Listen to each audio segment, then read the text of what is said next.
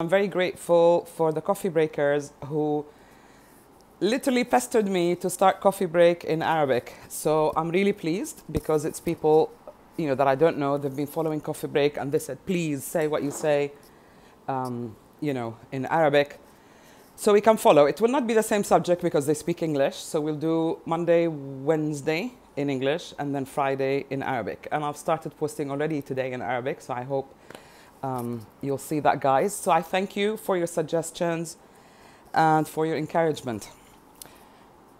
Today, I want to talk about what is the real you, what is our authentic identity, and how do we belong in a place that we don't belong to.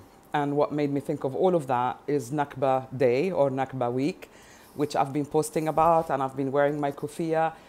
And this year, it hit me a lot more than any other year.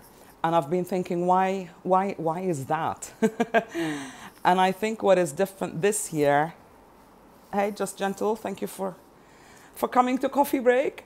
And I think what has been different this year is that having lost my mother, my husband, having lost my father previously, and my brother, I found myself kind of like all alone. What is my life about? Where do I belong? I'm here. Is this home? Is England home?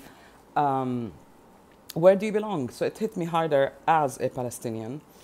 And it just reminded me of how my sister, my nieces, my sister-in-law are all over the place, in Canada, in Serbia, in London. And it just reminded me of the diaspora again. It reminded me of a theme that has been running throughout my life, which is really, I've been a Bedouin moving, and my parents moving from one country into the other, absorbing different cultures. And in the end, what is my identity? And the whole Unbox thing is about, I think, unboxing labels, unboxing boundaries in order to get to that authentic or real identity. This, for example, is my husband's, actually, believe it or not. He owned one even before I met him. And I'll come back to this later, why I mentioned this later.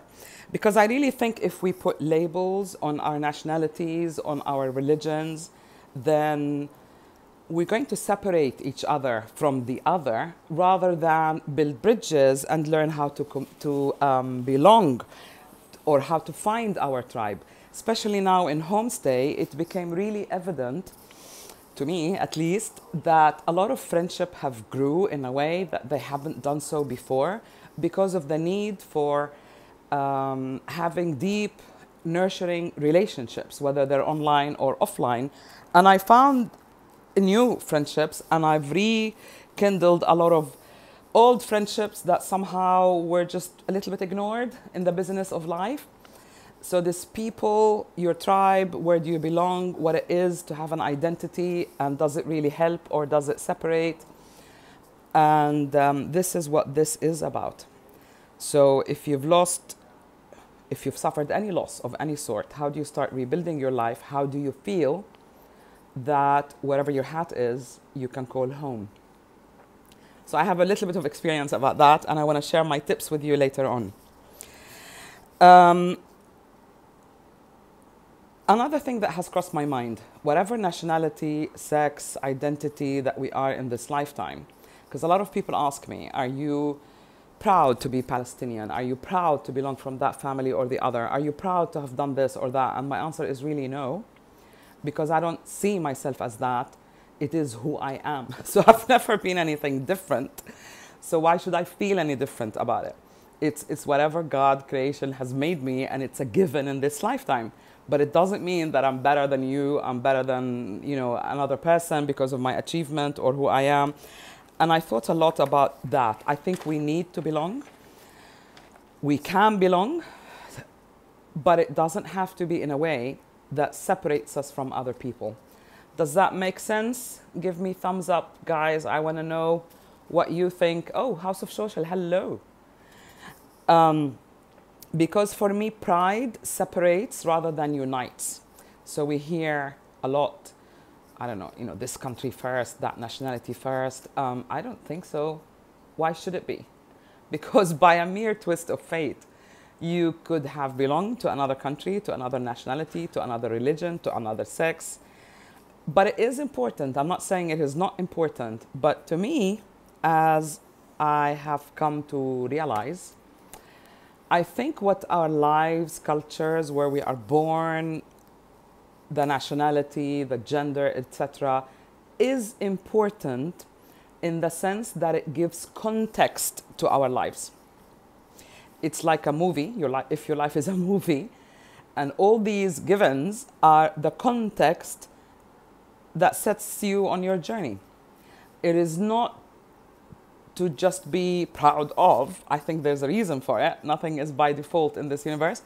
But I think the reason is more to understand your own personal journey. What do you need to overcome? And what do you need to nurture? And certainly for me personally, that has been the challenge. How do I belong wherever I go? I'm born to Palestinian parents. I was born in Cairo, Egypt. I love Egypt. I feel I belong there, but I'm not really Egyptian. I've always carried a Jordanian passport, but I have never really lived there for any length of time to make me feel that I belong there, you know? And then I moved in different places, different countries. I've lived in France, in the States, and then of course in England. And I stayed in England until I got my identity, because it felt that I was all over the place and I couldn't really live my life knowing that I'm going to move again, lose again. How do I build a life? But I think the challenge, it's really a funny thing, because I ended up marrying an Englishman who brought me back to the Middle East because of his work, and then he passed away. And then I'm thinking, oh my God, what do I do now? And I think the challenge has been to build a life to belong wherever you are. And we've lived in Kuwait for a very long time. It was very difficult to meet people, can I say that? And I'm trying not to do the same here. As I said earlier on, I was really going through a very difficult time. How do I rebuild my life? Someone posted that there's a women's forum, global women forum thing, apply for a ticket and come. I did, and very quickly I got my ticket. And then I met some people there, and they said, oh, you're here as an entrepreneur. I said, no, I'm here to explore, you know, local life, local women. What do people think, how they're planning for the future? I really wanted to immerse myself where I am, because I think you can build these roots. You can pin if you've ever gone camping, you can pin your tent and feel stable, be it temporarily, wherever you are, but reach out and build bridges. And in short, the theme of my life has been to overcome these differences, to build bridges and not feel that I've lost anything. And that has been my strategies, to build bridges, to share things that I am. Did I miss anyone? Hi, Ala. Nice to see you. To build bridges with people so that wherever I am, wherever I go, I have precious memories. My life has changed. My life has improved because of these people. And I don't separate myself just because I come from a certain country or a certain background. So, how do you pin your life? Number one, I have 4 tips, and I'll post them later. Oh, actually, why don't I show you this? I saw this quotation by Sheikh Hashamma earlier, and it was really a lovely quotation. It says, wherever you stand, be the soul of the place. And basically, we can do quite a lot to be the soul of the place, to be the center of our universe, and welcome people into our universe. So, my first thing was to actually look people in the eye. It is so amazing how we walk down a familiar street even in our home country, but never make contact with other people. And I began to tell myself, you know, because I feel we are all one. You know, I've put a post today, please read it. You know, you, me, and a banana are like 95% similar, genetically speaking. So look into people's eye, because they are you. And I think the first thing is to look at them. 2 things, you acknowledge yourself, but you also acknowledge their existence, and something starts. And my second tip is, number 2, don't be afraid to chit-chat people you don't know in an environment that you don't know. Especially here, for me, it's almost like I'm exploring the Emirates. I'm exploring being in Dubai. And a friend of mine, when we arrived 7 years ago, she said, Sahar, please talk to locals, get to know them. You know, they're probably apprehensive as you are. And I've done that. At every single occasion, I've really tried because I wanted to break that ice and I wanted to feel that I'm enriched by this experience wherever I am. My number 3, how do you pin yourself? Nurture your interests, your hobbies, your passions. Because when you do, you are likely to meet other people in that foreign country or in that new environment. And you are likely to get along because they are also nurturing their interests, their hobbies, their passion. So it kind of became automatic for me that whenever I followed my hobbies, you know, whatever they are, you know, whether it's gardening or ceramics, I love pottery and ceramics, you really do tend to meet different people, different nationalities.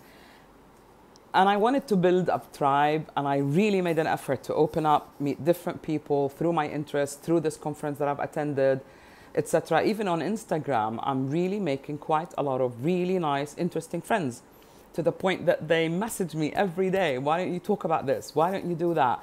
And that is so rewarding for someone who went through a journey like mine. So number 4 is open up to meeting new people. They may not be who you think they are. You don't need to be a typical you. You don't need to say, these are the people that this is who I am, this is my identity, I will only mix or meet these people. I think that's very limiting. I'm really, really hot. It's really hot here, although the AC is on. I have been exercising, but we'll talk about that next coffee break. And I think something wonderful happens when we open up, we build bridges, we get to see the other, we get to know ourselves through the other. Something magical happens, prejudice disappears, pride dissolves, we have more capacity to nurture, we have more capacity to tolerate. And the last few months have really, really changed my life. And I hope that has been inspirational to you.